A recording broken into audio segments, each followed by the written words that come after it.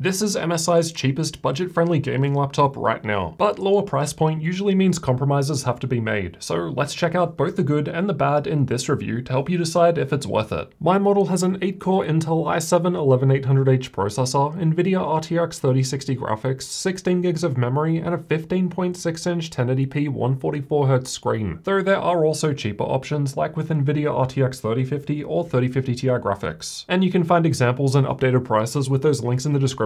Now, this laptop is known as either the Sword 15 or the Katana GF66. As far as I'm aware, they're both the exact same chassis. The main difference seems to be that the Katana GF66 is all black with red keys, while the Sword 15 is all white but with blue keys. The laptop has an all-plastic design, and yeah, it does feel kind of cheap, which is to be expected from an entry-level gaming laptop option. But at least there aren't any sharp edges or corners. There's some flex to the lid, which is normal, however there was some screen wobble while typing, so perhaps it needs stiffer hinges. Keyboard flex actually wasn't too bad considering the plastic build. It's there when pushing hard, but it's perfectly fine during normal use. The laptop alone weighs 2.3 kilos or 5.1 pounds, then under 2.9 kilos or 6.3 pounds with the 180 watt power brick and cables included. The lower spec models have a lower 150 watt brick, so might be a bit lighter. It's not too large either, definitely quite portable and not super thick or anything. The 144Hz screen is actually pretty decent, much better than I expected, though there's no muck switch here, but there is adaptive sync. Color gamut isn't super amazing, but I've seen far worse in more expensive machines. That said, contrast was low, however brightness could still get above 300 nits when at maximum, and it drops off evenly at lower levels. The MSI Center software, the control panel for the laptop, lets us enable or disable panel overdrive, which affects screen response time. With overdrive enabled, which is the default, we're looking at a 5 millisecond average gray-to-gray response time, a very impressive result considering the rest of the machine. If we turn overdrive off, we're instead looking at 8.4 milliseconds. There's a link in the description if you need an explanation on these numbers. It compares quite nicely compared to much more expensive and higher tier laptops. Honestly, I was expecting it to be closer to those 15 millisecond and slower panels, as many of those laptops are in the same sort of price range. Total system latency wasn't too bad, likely owing to the faster screen. This is the total amount of time between a mouse click and when a gunshot fire happens on the screen in CSGO. It's worth noting MSI's website also lists another panel without the refresh rate specified, so not sure if it's 60 or 120Hz, but I'm guessing it's a cheaper option with worse stats compared to what I've tested here. Backlight bleed in mine wasn't great, though I never noticed this during normal use, but this will vary between laptops. There's a 720p camera above the screen in the middle, but there's no IR for Windows Hello Face Unlock, again to be expected in a cheaper laptop. This is what the camera and microphone look and sound like. This is what it sounds like while typing on the keyboard, and it does wobble the screen a little bit.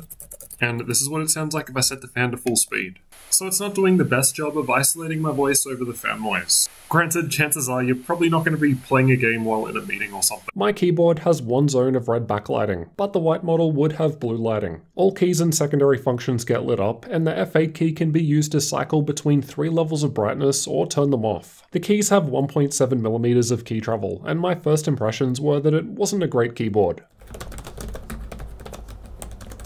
Typing isn't too bad and it gets the job done, but the numpad was so squashed and the enter key being underneath 0 caused problems. The precision touchpad wasn't great. It was a little loose on the right side but fine on the left, but sometimes the presses just didn't seem to register properly until I got used to it. I'd be sticking with a mouse. On the left from the back there's the power input, an air exhaust vent, and 2 USB Type-A ports. The blue one is USB 3.2 Gen 1 while the black one is the older and slower 2.0. The right side has a 3.5mm audio combo jack, a second USB 3.2 Gen 1 Type-A port, the Type-C port is the same speed, and there's a HDMI 2.1 output and gigabit Ethernet at the back, which is also the preferred way so you don't need to lift the laptop to unplug, though no air exhaust on this side. The back is clean with just air exhaust vents towards the corners. There's nothing on the front, but the lid was still easy to open despite no dedicated groove, and the screen goes 180 degrees back. Unfortunately, the Type-C port cannot be used to charge the laptop, and it also doesn't have Thunderbolt or DisplayPort support. The HDMI port, on the other hand, connects directly to the NVIDIA graphics. So that means that you can connect an external screen to boost performance in games. And we'll check this too. Getting inside requires removing 13 Phillips head screws, and one of them towards the back right was shorter than the rest for some reason. So keep track and don't put a long screw in there. I found it very easy to open up using the tools linked in the video description. We can see that it's actually got quite a lot of holes for airflow. The big blue part down the front corner covers the 2.5-inch drive bay, and for some reason it's a big chunk of metal, which results in the bottom panel alone weighing 408 grams, much heavier compared to other laptop panels. Inside we've got the battery down the front, a 2.5-inch drive spot to the left of that, 2 M.2 storage slots above, Wi-Fi 6 card above the installed SSD, and 2 RAM slots towards the back near the middle. There's a spot for connecting a 2.5-inch drive, however I didn't find any mounting hardware included in the box, so I'm not sure how that works. The Wi-Fi performance was decent owing to the Intel Wi-Fi card. As we can see from these results, Intel generally does better compared to the Realtek and MediaTek options. Interestingly, my model had faster X8 memory, rather than the X16 sticks that most 2021 gaming laptops have, including more expensive models, though this could vary by region, especially in a cheaper model like this. The 2 speakers are found underneath on the left and right sides towards the front. I thought they were average, not too bad, there's a little bass, but they also sound slightly muffled and there's some wrist rest vibration. The Latencymon results weren't amazing, but not terrible. There's a 3-cell 53.5 Wh battery inside, so on the smaller side, and this results in some pretty poor battery life. It's getting just 2 hours 39 minutes in the YouTube playback test, and I double checked the result. It only lasted for 39 minutes in the game test, at least at the 30 FPS cap. It dipped to 19 FPS after this time and lasted for 54 minutes in total if you count the decreased performance. Let's check out thermals next. There are some shared heat pipes between the CPU and GPU and 2 fans towards the corners. The MSI Center software lets us change between different performance modes, which from lowest to highest are silent, balanced, and extreme performance. Extreme performance mode optionally lets you enable cooler boost, which sets the fan to maximum, and you can optionally overclock the GPU here too, though I did all testing at stock as that was default. User mode can be used with fan speed set to advanced to customize the fans. You can also hold the function key and press the up arrow key to enable cooler boost at any time to max the fan out, regardless of the performance mode in use. The internals were on the warmer side when just sitting there idle, and as you'll hear soon, that's with the fans being audible. I've run stress tests with both the CPU and GPU loaded up to represent a worst case, as well as playing an actual game, with the CPU shown by the blue bars and GPU in the green bars. The GPU in the green bar was thermal throttling in balanced mode, whether playing the game or running the stress test, though extreme mode was able to remove this as the fans are louder. Granted, the CPU temperature gets higher instead. Enabling cooler boost was able to lower temperatures quite a bit, and a cooling pad could be used to further lower temperatures too. The one I test with is linked in the video description. These are the clock speeds for the same tests just shown. As expected, performance increases as we step up to higher modes. Speeds are lowest in silent mode, better in balanced mode, even though the GPU was thermal throttling here, then extreme mode was even better, while increasing the fan speed was able to help reduce thermal limits and further increase speed. The RTX 3060 graphics is listed with an 85 watt power limit through Nvidia's control panel, and this can happen with dynamic boost when the GPU isn't loaded up. Otherwise, with the CPU and GPU active at the same time, the 3060 is capped at 80 watts, which was being reached with extreme mode. Balanced mode probably has the same cap, I'm not sure. It's being held back due to thermal throttling in these tests. Silent mode was stuttering in the game test due to the low 35 watt GPU power limit, so not a great mode for gaming. Otherwise, the CPU was limited to 45 watts in extreme mode, and given we could get the temps relatively low with higher fan speed, it might be possible to tweak the limits through the advanced BIOS for a performance boost. More on BIOS settings later. All things considered, even when running a worst case stress test in extreme mode or optionally with cooler boost, the temperatures are honestly kept pretty well in check. But yeah, ultimately this is due to lower power limits, which will result in less performance. Here's how an actual game performs with the different modes in use, so better performance at the higher levels. And as mentioned, an external screen can give us a little extra boost as the HDMI port connects straight to the NVIDIA graphics, bypassing Optimus. Here's how CPU-only performance looks in Cinebench R23, so the GPU is now idle. Again, as expected, higher performance modes are able to offer better performance. Big surprise. It's not amazing when compared to other 8-core laptops. The single-core result is still decent, but the multi-core score is the lowest for an Intel i7 11800H that I've recorded, so plenty of other laptops are ahead. Intel laptops typically do worse when running on battery power in this test, which is why Ryzen options are now towards the top half of the graph. Performance is at least nowhere near as bad as Acer's Helios 300 here, but there are 6-core options that are doing better now, like HP's Omen 15 above. The keyboard area was warmer compared to others at idle. Most laptops are around 30 degrees Celsius in this test. With the stress tests running in this same lowest mode, it's actually quite warm in the middle, approaching uncomfortable. Balanced mode was quite similar in the middle. 50 in the middle is fairly hot. Extreme mode was similar despite the higher fans now, as the power limits of the CPU and GPU increase. Cooler boost lowers the temperatures as the fans are maxed out now. WASD always felt fine and the wrist rest was always cold. Let's have a listen to the fans.